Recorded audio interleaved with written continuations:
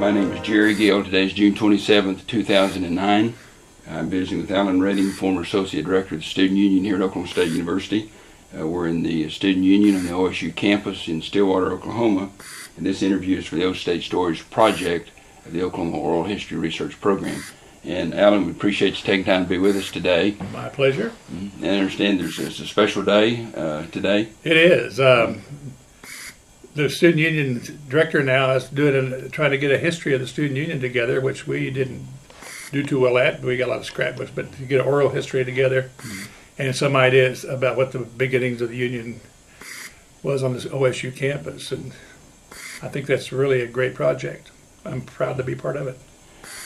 Alan, you're for 30 some odd, maybe 36 years or so affiliated with the Student Union, but I'd like to go back and start maybe at the beginning. Can you tell me a little bit about where you grew up in your early life? I was born in El Reno, Oklahoma, and went to the Catholic school there at Sacred Heart all 12 years of my time, and I graduated in one of 12 people in 1950. And then I went to El Reno Junior College, now called Redland College, for 2 years there, got an AA degree, and then waited around a year with the Army for a while. Got out of the Army, worked for about a year, and got really bored with what I was doing, so I really need to go back to school. So I came to OSU and started out in architecture, which I really loved, but I couldn't do the math. Math was my downfall. I'd like to someday try it again, but anyway, it's a little late now. Switched hotel. My roommate was doing all the stuff that I thought was really cool. He was in hotel and restaurant administration. So I switched schools and got a degree in hotel and restaurant administration. And during that time, I got my first job at the union was, through other friends in another way, got a job at the Student Union Hotel as a bellhop. And that was very interesting. So the bellhop for a while, then I went to the desk clerk for a little while, didn't make enough money there. I was doing too well at the bellhop. So I went back to bellhopping and got a chance to move over to the food area and into the coffee shop, where I was a cook and salad room maker. I did cook and all that kind of stuff. And she wound up manager of the coffee shop. And then one day we were sitting there and this guy came up from Wichita. And he was with in his tea room. It's interesting. He wanted to know if I'd like to come work for him, interview to work for him. So it turned out we were in Wichita. They were paying $300 a month, which is $100 a month more than I was making here, and we were barely making it. We had a brand new baby, and so we went to Wichita for a couple of years, and it was a Macy's store. And when you work for Macy's, you get an education. So I really learned how to run a place when I was in Wichita. But we were spending every other weekend back here in Stillwater visiting friends, and we were visiting Norman Moore, and he said, "Why don't you come back to Stillwater? Come back and work the union." And it took us about 30 seconds to make that decision. So we moved back to Stillwater, and the rest is kind of history from there. Well, let me ask you, what year did you come back now to work for the Student Union? Came back in 1964. Okay, and you were at OSU during which years? I graduated in 1960. 60. Okay, and you came in 50. And worked in the coffee shop until 62, and then I was gone for 2 years. February 62, and came back in February 64. As they kind of made a place for me. I was called an administrative assistant, and I worked in the food area there, doing purchasing, can cutting. Just learning that meat purchasing and all that kind of stuff. And then I eventually kind of worked into the food, ended up being food manager for the Student Union for 3 years, and made a career decision to get out of food, and kind of forced on me by, my temperament is not for the daily grind of meeting deadlines after deadlines every day. I was not good at that. And so they felt sorry for me and let me be into the big part of the union. And so I came over in programs, working with Student Union Activities Board, which turned out, I said, oh my God, I don't know anything about this. But turned out to be one of my favorite part of my jobs that I ever worked here, because got to work with students. They'd have big ideas, and I got to facilitate. We got to figure out how to do those things, and we did some big fun programs. We bring carnivals in. I don't know if you remember the Ferris wheels and the Tilt-A-Whirls at the Garden Terrace, and had the Ferris of the Fair, and we did all kinds of. The funniest one, we had the Sadie Hawkins week, and if you remember, nobody's old enough to remember Sadie Hawkins, but that was kind of a Little Abner cartoon when Sadie Hawkins was always chasing men. So during the Sadie Hawkins week, the women would all ask the guys for dates. And part of that was the greased pig contest. And catch a greased pig. Didn't have lipstick. But the kids went out and they borrowed a pig from the swine barn out here. And they had a big crowd around Theta Pond. And so they had the greased pig, and they started the contest, and they would run and chase the greased pig and catch it. And, and it was quite a deal. And somehow I had to be in there, and I looked up, and here was one of the chairman of the committee. He come in, he just looked awful. He says, "Guess what?" And I said, "Oh no, the pig died." And he said, "Yes." I said, "Oh God, what'd you do?" "What'd you do?" He said, "We put it in the back of a car and took it away." I says, "Good." And that was the end of that. That was kind of one of the funny parts of that week. That was kind of, experiences like that are fun, and we learned a lot on that. Then we come to find out that it was a Poland China pig, and the characteristic of a Poland China pig is to have a heart attack when it's scared, and they die. So it was, they gave us a pig they knew that we didn't know that would happen. It was kind of fun. Anyway, stories like that, there's a bunch of them that we did. So, Alan, how many years were you in charge of student programming and student activities? I had to go back to my personnel stuff, but I think off and on, probably about 6 or 7 years. Because about in the middle of that, then Ray Sharp left, and I got his conference job put on top, added to that. So I did conferences and student work, both for a number of years. And I've been in full conferences. So you kind of worked your way, and sort of summarized, when you started off as a student worker, and you worked in the slinging ash, and then you worked at the desk, and you worked in the student union hotel. Right. Bellhop over there a few years, and then you moved into student. I've had the incredible luck, I guess, of working at a place. I worked so many different jobs and stayed on the same place. I mean, this never happens anymore. But I just shifted from job to job through the years, and everything in accounting, they were always afraid to let me touch any money. But you got a chance to reinvent yourself, sort of, in each job, I guess. Each job, right. And I'd covered a lot of vacations. I worked in building operations and housekeeping and engineers and all that type of thing. And so for a number of years. And well, Alan, what year did you, am I using the title right, become associate director of the student union, where you had a lot of stuff underneath you? What year was that? Do you remember? What? Didn't you move into kind of the number 2 position?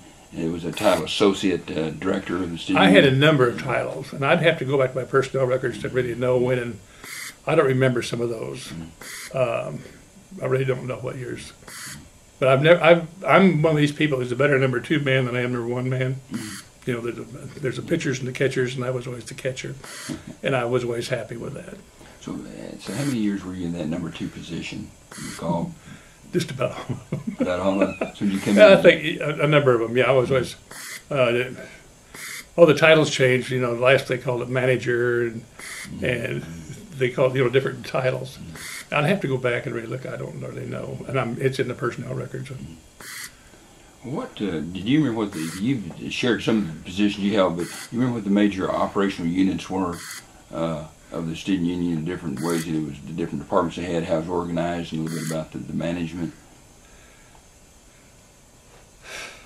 For example, it's a little different. It changed. It was just a total evolution over a period of time, and I think a lot of it depended on the skills of the people that were, how they could handle it and so forth. We didn't have this thing about doing searches until the last number of years, and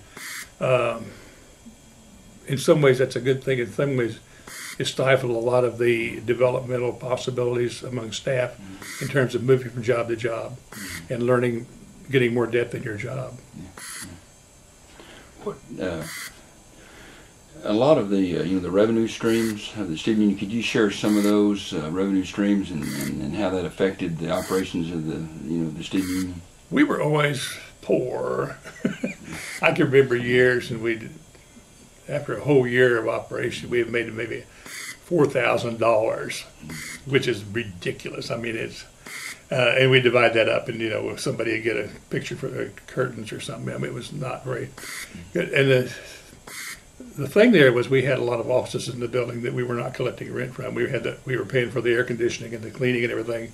We were not collecting rent, and it has been a constant struggle. And finally, I think with the bringing Tom Keys in from the academic area, who was able to convince the academics areas that we needed rent to actually survive, and turning that, actually collecting money for all of the rent that we did collecting for the service that we were providing, and that really turned around, and we were having profits, and we were borrowing from residence halls for a number of years, and it turned around to the point that we actually were able to loan them some money on occasion.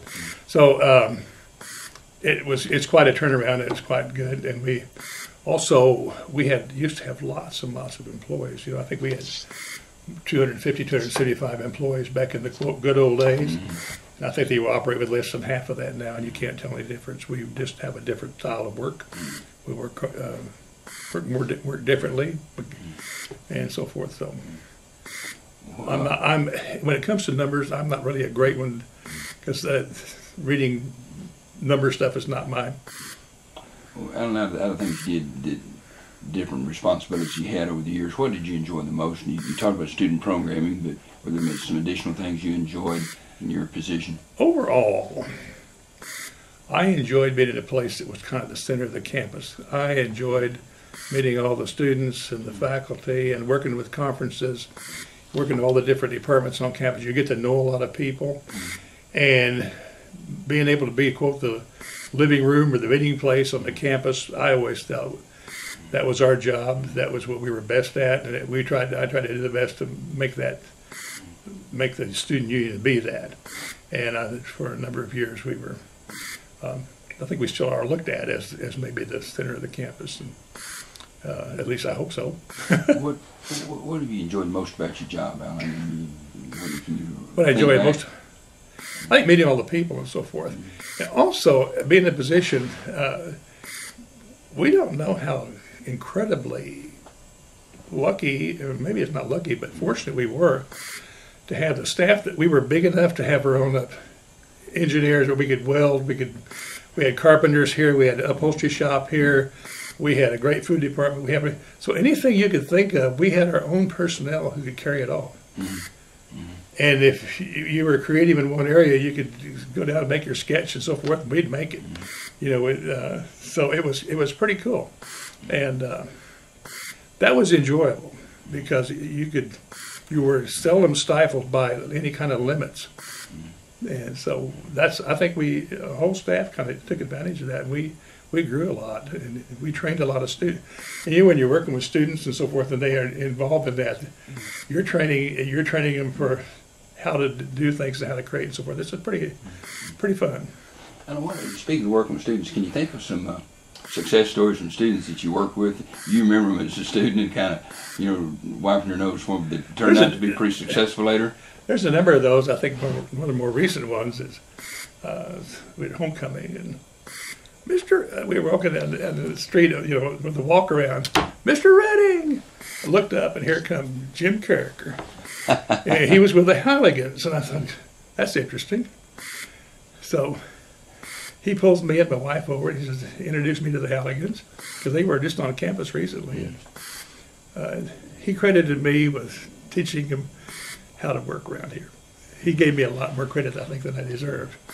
But I think that his name on the housing area over here because of his donation. And he was telling us at that time, he said, well, I just sold the Wyndham Hotels. He had developed the Wyndham Hotels. Jim's story with me, he was so nervous. By the way, he was an outstanding student. He was scared he wouldn't get a job. He wanted to go to work for, I think it was Sanger Harris, really bad. He wanted to work in a department store. So he was not real happy with his resume. So Jim and I worked out a resume, a bifold resume, and it had his picture. It was orange and black on that front. Had his picture in it. We had everything lined up so you could open it up, see his picture and all this stuff. So we printed 50 of those. The print shop over here, it wasn't cheap. And I think he used one of them. He got his job on his first interview. But I always think it was a good story because he was always totally prepared. And like Kevin Conway, our night manager, Kevin has a night manager here. He has a transportation company with barges on the Mississippi. And I should have got ready for this. There's a number. Ellison Beasley, went to work for Dish Witch. He was night manager. Married the information desk clerk, and they're retired and living back in Stillwater, by the way. And Doug Forsman, who was with Fire Protection, married another one of the desk clerks.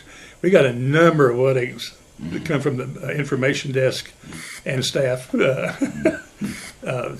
around. So that was the Birchfields were met here, and I think there's quite a few more that. But that's always kind of fun. They formed their companies, and a lot of them have done extremely well. So. Well, Alan, you worked under Norman Moore, right? Winston Schindel, right?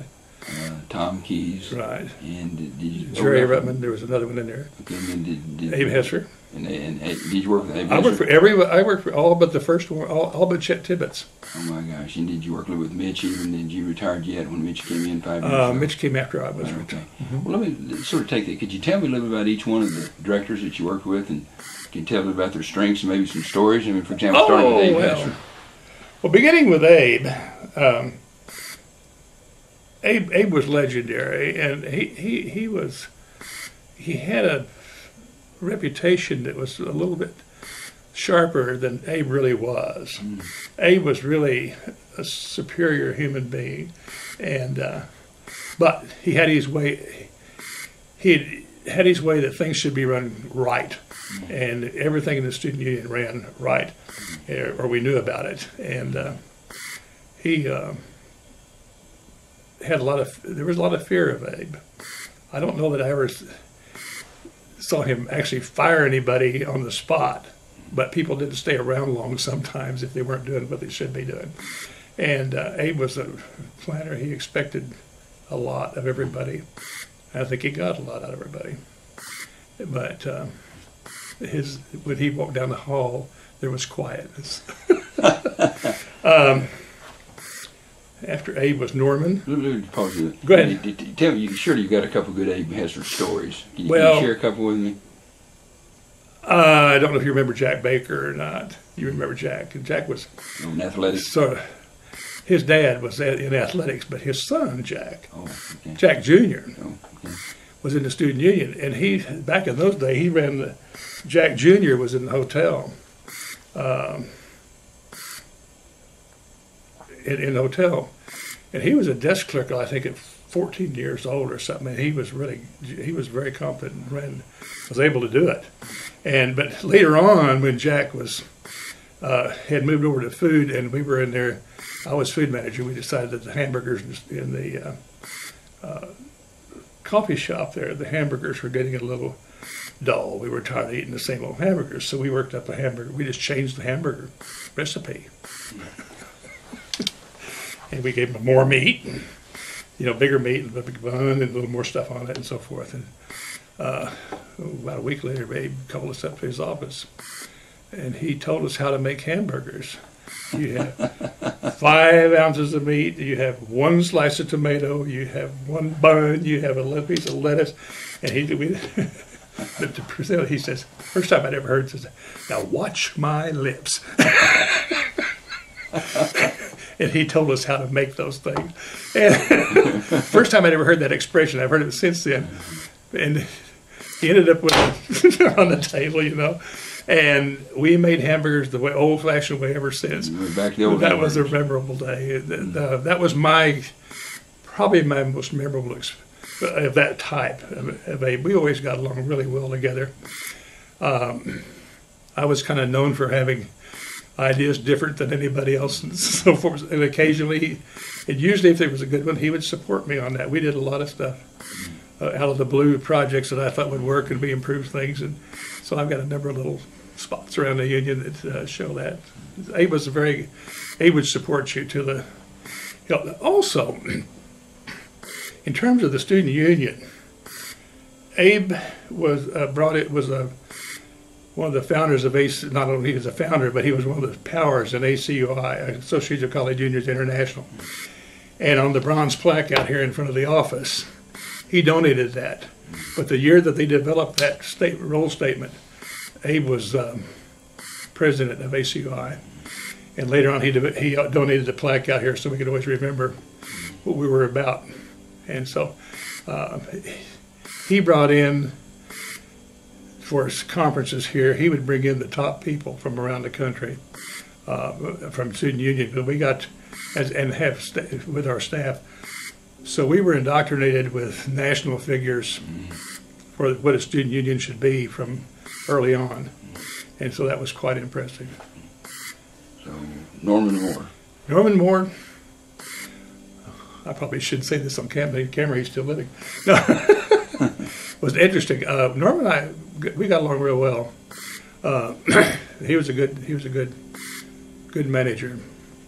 But Norman had a management style that just drove you nuts.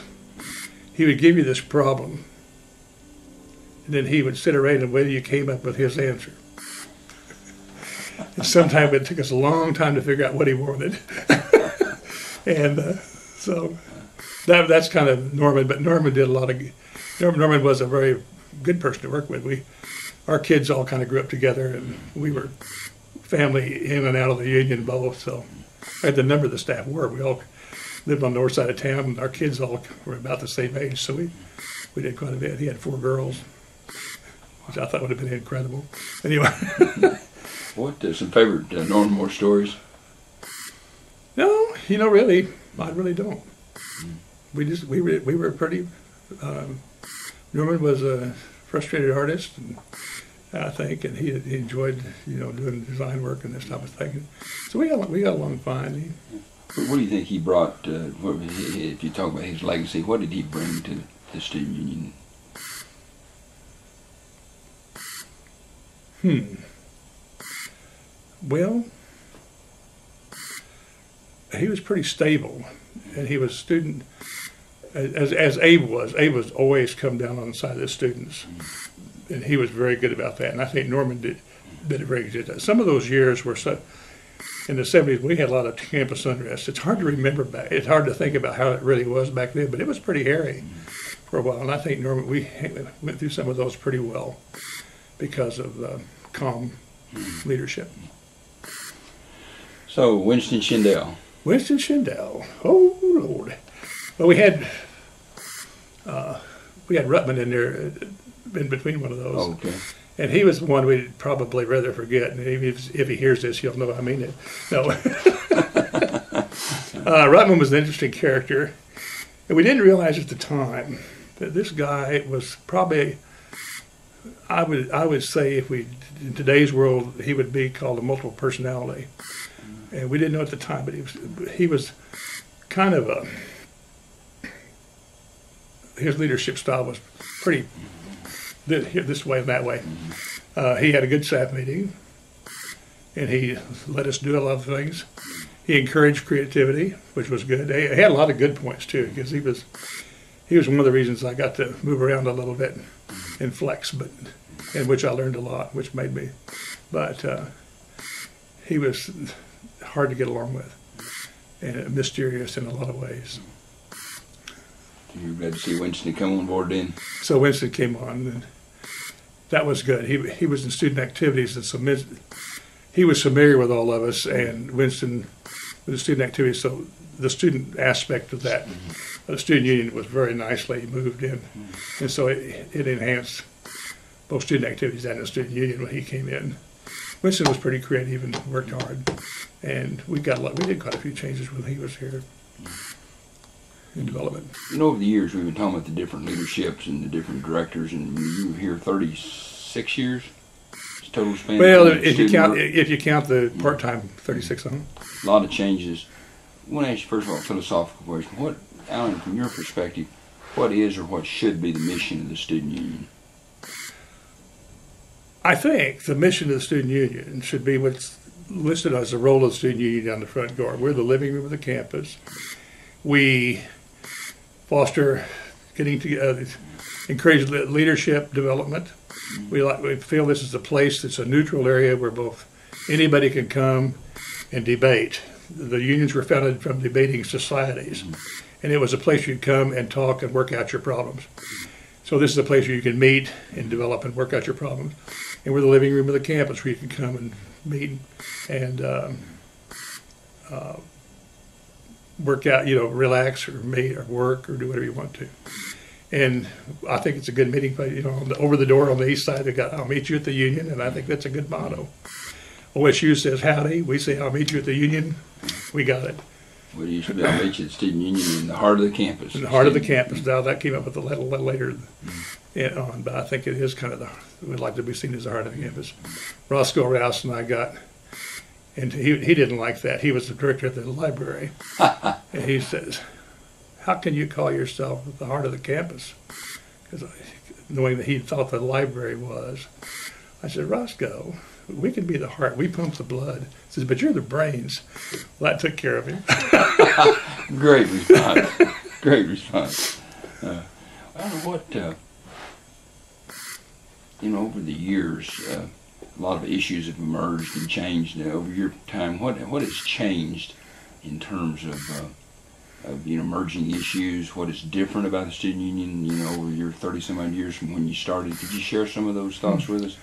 I think at one time we had, we were the center of the campus, and it kind of grew out ways. And I think now we're looking at looking at the atrium and so forth, that we're being recognized by students.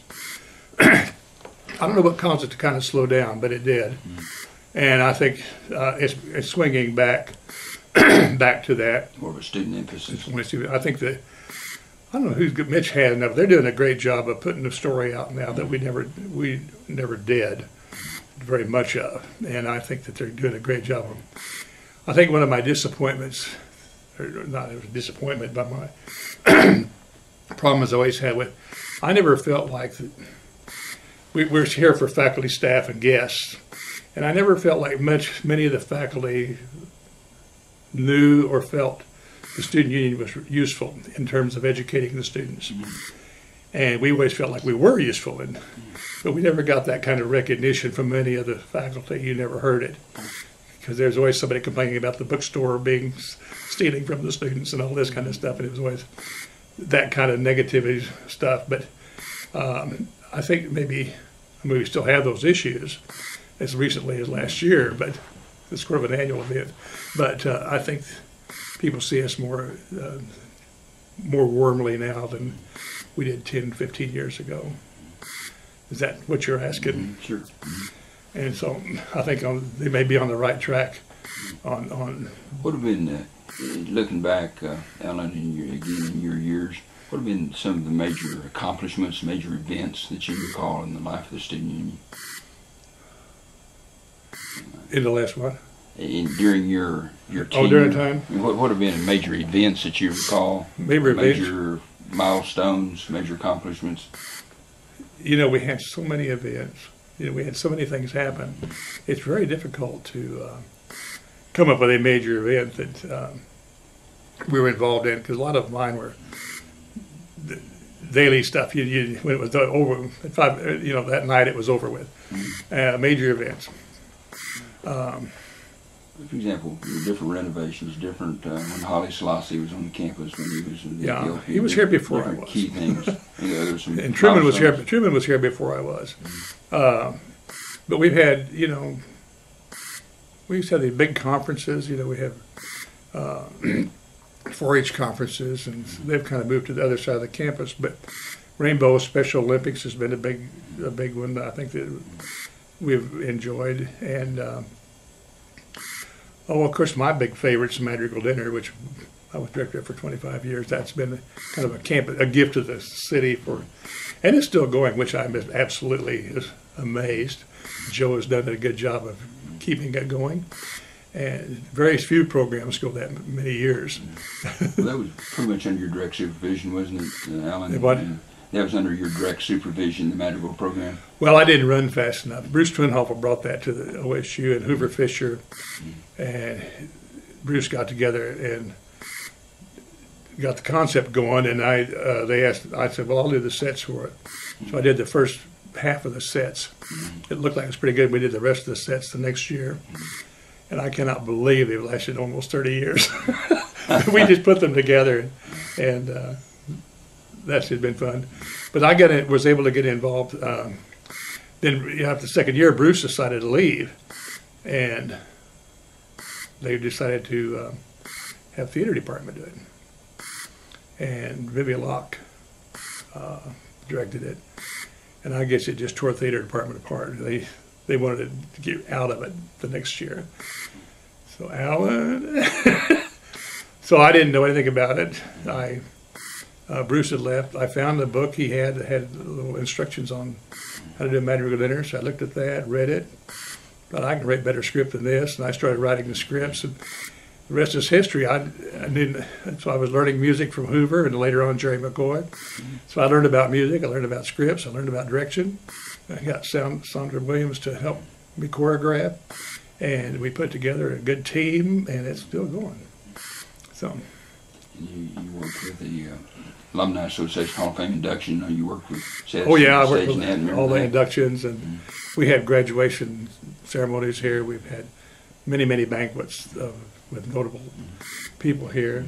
I think that some of the occasions. Did we talk about the ballroom? One of the cool early student union stories, and I think that needs to be remembered in terms of Hesser's military thoughts. The ballroom waitresses, when we had a ballroom function, would march in step, carrying their trays. They had their black uniforms, little lace caps. They would walk in and go to their tray stands and wait, and it was this procession that was just really sharp. And then when they would serve their thing, and when they left, they'd all march out the same way. And they'd always have a big, huge ovation for that. That was always a high point in the banquet time. And, that was cool. Kind of one of the traditions that I don't think you could ever restore. And your point is, it was one time the catering and events hosting the ballroom much more formal probably than much more formal. Yeah, we've had many events in there.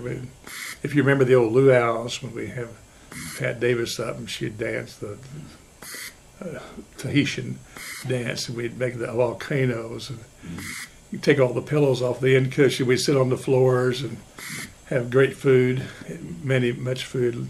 We'd make. You're kind of going to an area that I want to go a little bit, Alan, in terms of just let your kind of mind wander a little. What are just some of your favorite memories, special moments that you recall in the time you worked with the Student Union? That's really hard. There's so many of them. Sometimes you feel good. Sometimes you feel good, yeah. And there were little things, it's little personnel things, little things.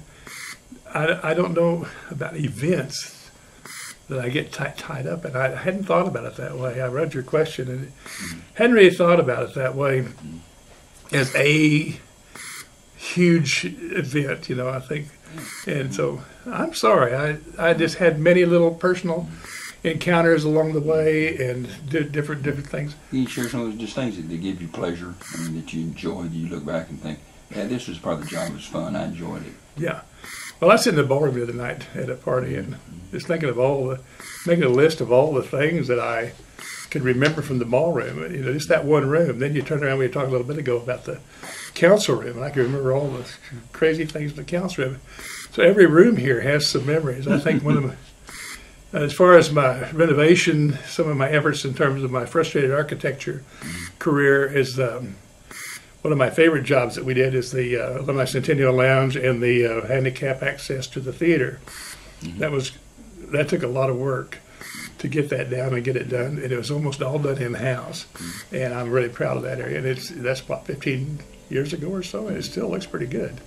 So, those areas, the ballroom renovation and Oklahoma room, and I think they've been through a couple since since then. But we were able to do a lot of that in-house, and and I guess one of the major ones is the summer we did the hotel and bookstore renovation. You know, we did for $2.8 million the hotel and the bookstore renovation using in-house people. And what we gave to the hotel was we gutted out all the old HVAC systems and put in a Cadillac air conditioning system. And we didn't have enough money for wallpaper, so we painted the walls again. Well, I don't think they ever realized when the Athertons had their donation that they inherited a place that just needed to be decorated, and I think I'm amazed and pleased with what they've done with it. But those are some of the things. In the bookstore, they're just now getting ready to renovate, and that's been a long time to go on one renovation, and I think it needs it. Alan, you talked about earlier some of your special memories too, some of the students that you worked with. Can you some stories? You remember some individuals that jump out at you that you think about that you worked with that you saw them grow and develop? You mentioned Kevin Conway. Oh yeah, when I worked with OSU, we were just looking at a poster down there, and I was thinking, some of these. Brady Hunt, was one of our OOHRP president. He played a good banjo. Well, Brady has gone on to law school and is a lawyer in Oklahoma City, and he runs the banjo. He runs the banjo get-together in Guthrie every year. Oh, really? Oh, okay. Ivo Gregory was one of my OSU people, and Ivo is back, and he is now, through a series of jobs around town, is now with a Greek system here back in the Student Union. And Luke Altendorf was one of our night managers. He is a director of a union at Texas A&M. I believe, and Ellison Beasley, I think we talked about, and the students. It just, many times. That's why it's fun to come back to homecoming, because somebody will come, Mr. Redding. Did you hope you can remember their name? But I do. Well, I don't know what you touched on this earlier, but maybe again, why is a student union so important to the university? Why is it important to the university? So important to the university? When recognized as such, it is the living room and the front door in many cases, and the part that people come to first. And it is a warm spot that's available here that's hard to do in a classroom, and it's hard to do in the other parts of the university. Libraries are doing that, and you're putting a snack bar in the library, and many of the colleges now have a little mini lounge, and they're taking it out. But I think as far as the total campus, our role, I think, is to supplement the educational process while students are here through programs and offering them something new to see. I'm very pleased. We've never been a very big art supporter. When I was there, we had a lot of art shows, and so when I bring them in, they're pretty easy to get. But it's never been part of the big program. And I think in the new union there is an art gallery, and I think students walking through and seeing something a little different, it kind of helps them see things maybe not just there but other places. It kind of opens your mind to be a little more flexible and open. And I think we should provide those opportunities for students to create, develop, and be more than when you leave than you were when you got here. Is that kind of what you're looking for? It is, and a sort of follow-up question to that is alumni are really loyal to the student union. You hear, they're really passionate about the student union. Why do you think that is? I think if they got involved in the student union, they had lots of staff support. I think our staff was really good about working with students, and this is where they could dig in. And I think students develop at different times, and a lot of them in high school they're president of the student organizations, but when they get to, a lot of them haven't been. When they come to campus, this is their opportunity to develop those skills, and they come in with little staff assistants. They can run a club, and they can, we help them help them organize a club or help them do all this kind of stuff, and put on some programs. Well, this is invaluable when you get out and need to make a presentation to your boss. You'll have a little skill, have done that before sometime. So I think it's that type of thing. It's those type of things when you're involved here, I think it become important in the what's called the other education while you're at OSU. Sort of the education outside the classroom experience. And what are some of the things that the student union, out in your mind over the years, have done in terms of activities for students outside the classroom? I mean, other than coming for a cup of coffee or a meal. Let's say, I think this is one I'm kind of proud of. We did a co-op. We did the Will Rogers Film Festival. The first Will Rogers Film Festival that ever happened. One day I said, we don't know anything about Will Rogers. I wonder if we should have a Will Rogers Film Festival. So we got with our group and contacted the Will Rogers Museum and found out what all we needed to know about doing a film festival to do one. And we put together Will Rogers Week, and we printed up all kinds of little stickers, and that was a big deal back then. And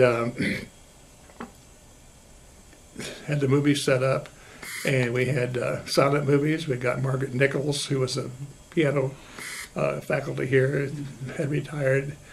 And so we had silent movies, and she played the silent movie. She played the piano for the silent movies. Tinny piano in the background. And it was wonderful.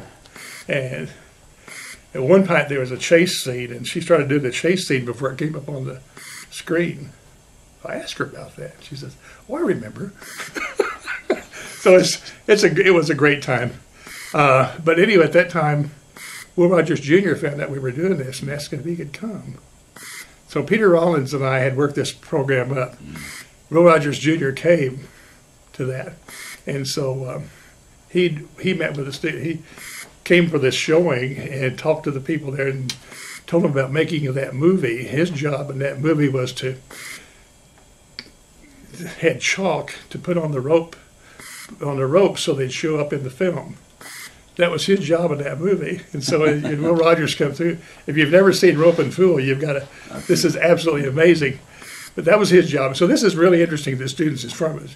I think this, you learn about movie making, you learn about the celebrities, you learn about Will Rogers himself. He was more than, Will Rogers was a very broad person.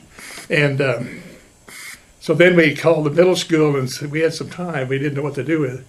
Called Mr. Mills and say, "Hey, we got Will Rogers Jr. here, can you get an assembly together?"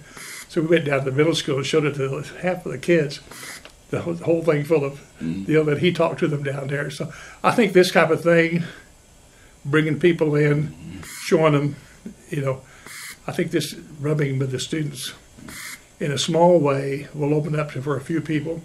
And I think even if they don't go, they know what's happening. And I think that's good too. Think about, we talked about the directors, and obviously they're more prominent and you know the names, but who are some of those quiet heroes that you work with? Department heads, different people, worked here for several years, and can you share the old time? Oh yeah, this is my education. These are the people who educated me. Hey, Besser was one as an educator. Robbie Robinson was the chief engineer here, who had been with the building that was being built and knew every nut and bolt and air conditioning unit in the building, in the old building. Robbie was a great instructor.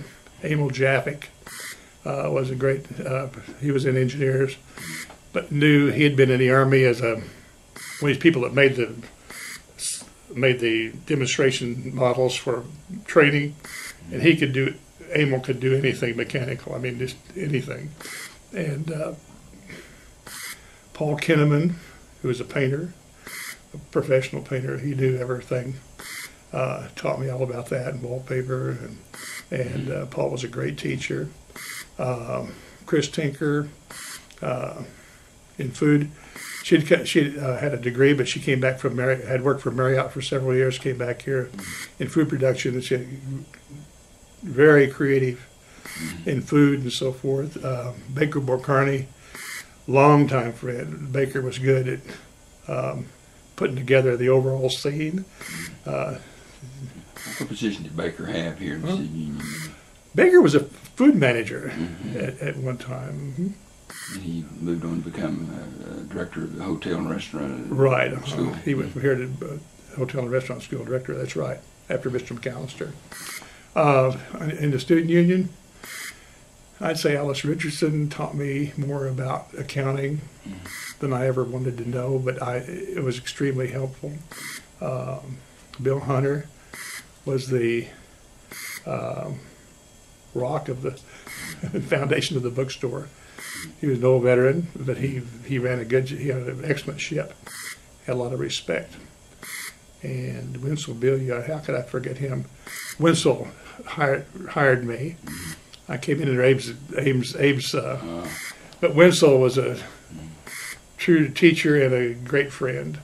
And Winslow knew everybody and was involved in a lot of things other than those. He taught us to get out and around.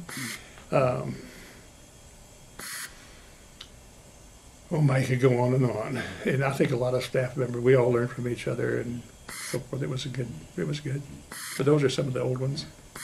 Different. I'm thinking you're different eras in terms of society and the university that impacted the student union. Late 60s, early 70s, kind of radical movement.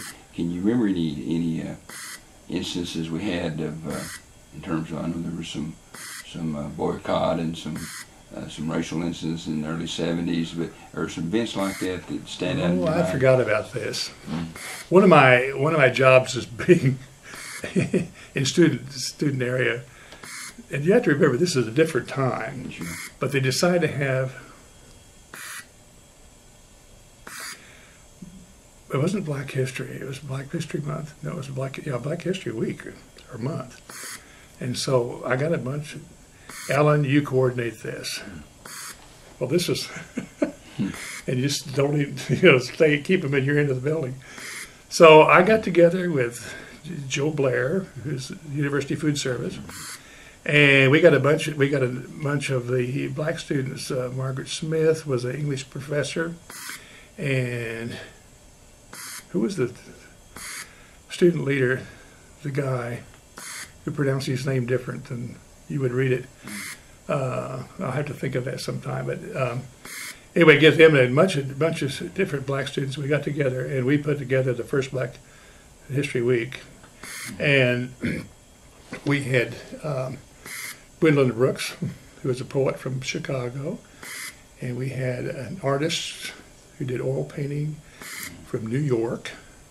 Anyway, we had a top. We had black historians and black artists and black everybody. And we had a guy, Ron. Anyway, he was a Black Panther from Los Angeles. And was going to come talk. How can I ever forget that? Anyway, I may have one of the few surviving copies of the program. I'll donate to the anyway, Ron Karinga. Well, this time, if you remember, Mr. Gay was the chief of security, and Mr. Cipriano was the former FBI person in charge of that. And so we'd gone into this program quite a bit, and I kept, So Paul Cipriano came by and he said, "Alan, do you know what you're getting into?" And I said, "I don't know." He says, "Well, Ron Karinga has a price on his head, and we're deeply concerned about him coming to OSU.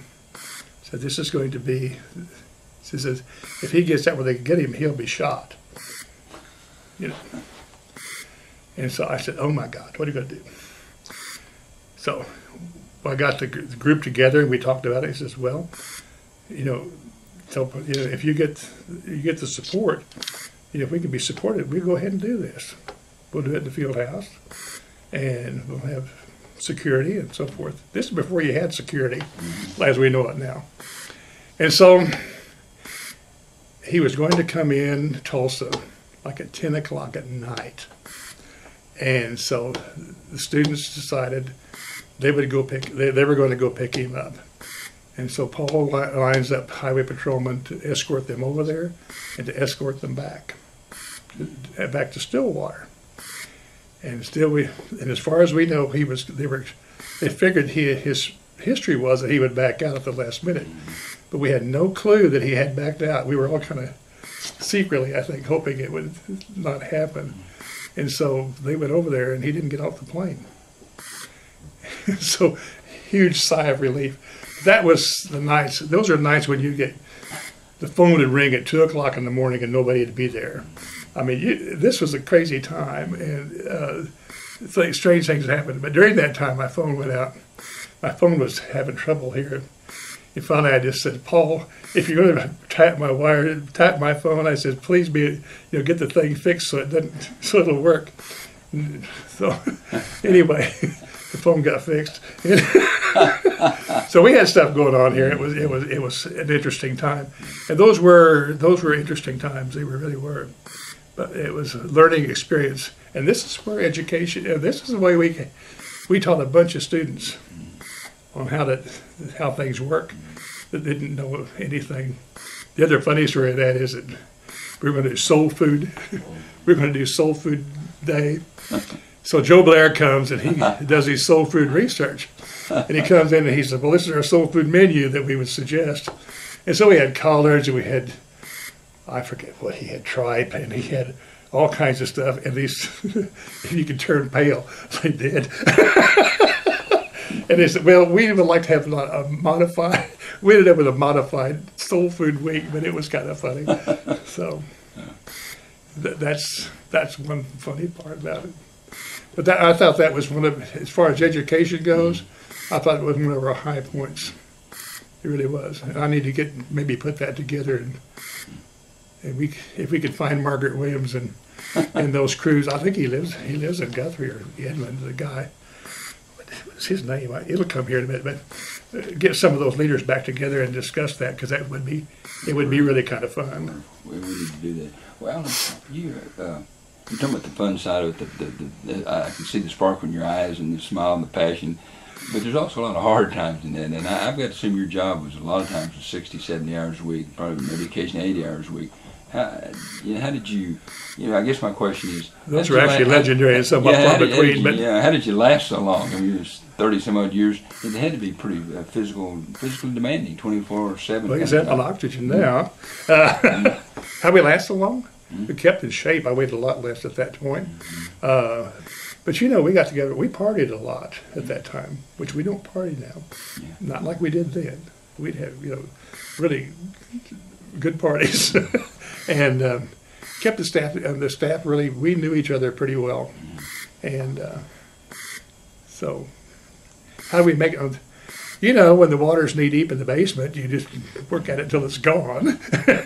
And I'm thinking about there's got to be something that, a source of motivation, a source of pride, a source of something that keeps you going when, other things wouldn't. It wasn't about the paycheck. That's a funny thing. I hadn't never thought about that until I read your questions. But I think the overall thing that really kind of keeps everybody going is your sense of purpose on the campus.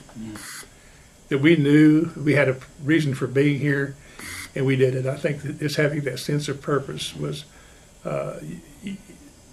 good. I mean, that was really why you knew you were wanted, you knew you were needed, and we knew we were doing something worthwhile. Tying in the same kind of question, I can conclude this question. Looking back on your career, Alan, how do you hope people remember Alan Redden? How do you hope they'll remember you? Funny thing you mentioned that. When I retired in 1995, I think it was, they had probably one of the nicest retirement parties that I ever remember. In fact, your picture's in the book. You were there. Okay. Yeah. And people wrote letters, and Billy collected them and put them in a folder, and I took them home, And I don't remember ever reading them. Until the other day I was getting stuff out, and I was reading those letters, and it just almost made tears here. I mean, I had a stack of letters that thick from different people on the campus, both all around the campus and from all eras. Even Dr. Kahn wrote me a handwritten full-page letter remembering stuff. And so many different ways, but I think a lot of times I had the fortunate position of being in here, being the first one people came to, but apparently if they'd see me, they could get stuff done. And I always thought that was my job, is to if people needed something, we'd take care of it. And apparently I was recognized for that. And I think that it's a pretty good thing to be recognized for. So even if it wasn't my department, I'd go get it done. We had a information desk. Our policy was if people would call and ask questions and we couldn't answer them, we'd take their number, we'd find the answer and call them back. And eventually the switchboard would just send those questions to us, and we were looking up phone numbers anyway. We got that, but we had the reputation of being the answer, a place where you could get an answer or get things done. Take off your modesty cap for just a minute. I want to add on to your comments. What do you think you added? Sincerely, what did you bring to the mix? And I realize it's a team effort. But what did you bring to the union you think that helped continue the legacy and build it? Taking off my modesty cap, my attitude was you can do anything you want to. And my attitude also was I don't ask permission unless I think I have to. If I don't want no for an answer, then you go ahead and do it. That was my management style. And actually, I tried to be pretty sane about most things. But I think as far as teaching staff and teaching students and so forth, you decide what you want to do, come up with a plan, figure out who all you need to involve in it, and do it. Nike stole my motto, just do it. But we did. It was an attitude that if we decided we wanted to do some kind of a theme banquet, we researched it and did it. We just did it. And it doesn't take much, you just figure out how to do it and do it. So it's easy. I may be able to read into the answer to this question, but I'm going to conclude with this question. You had 30 some odd years to do it. What would you do differently? What would you do the same? What would I do differently? In your career here at the Student Union? My career? Well, the easy answer would be I'd probably get my master's and go on up. I always felt totally comfortable being number 2 man. I liked that position because you didn't have all the guff, but you were able to be creative and you're able to actually work with a project, which was more my style. So I might have got a few more class hours, but I kind of learned with all of my background hours. I have 235 hours on my bachelor's, so I have a fairly well-rounded background. 230, 220 or 230. It's a bunch. Undergraduate hours? Mm-hmm. Wow. That's well, a now good record. Probably 50s or F's in math, but my background is pretty varied. Plus, when I came in, I brought some with me when I started that. So, what would I do different? I'm not sure. I married well. I had a good bunch of kids, and I enjoyed my students. I enjoyed the staff for along the way. So I would just hope that I could come into a similar situation if I could do it over. That's that doesn't show a lot of creativity, but if I could really do it all over, I would find somebody to teach me how to do math. I would take engineering, and I would be an architect. And being a frustrated architect, I have a lot of paw prints around this building that shows what you can do if you study catalogs and meet the salesman. And I appreciate it very much.